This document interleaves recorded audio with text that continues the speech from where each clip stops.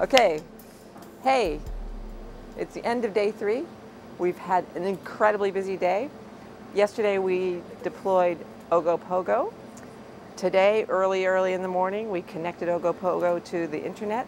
It powered up okay, seems to be functioning. Has a bit of a problem. We're trying to figure out how to get Ogopogo, the vertical profiling system, to come out of its container and go up to make measurements in the water column. So the systems people are working on that.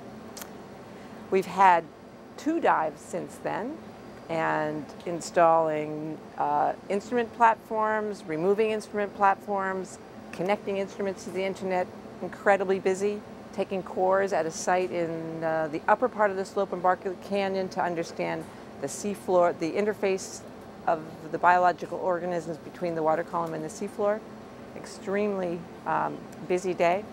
And in this room, other things are happening at the same time.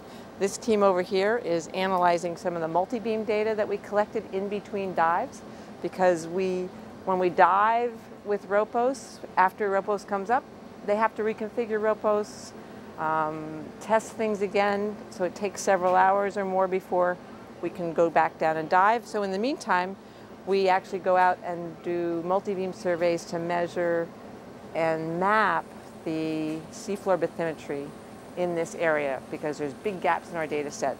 And this team, turnaround team, wave,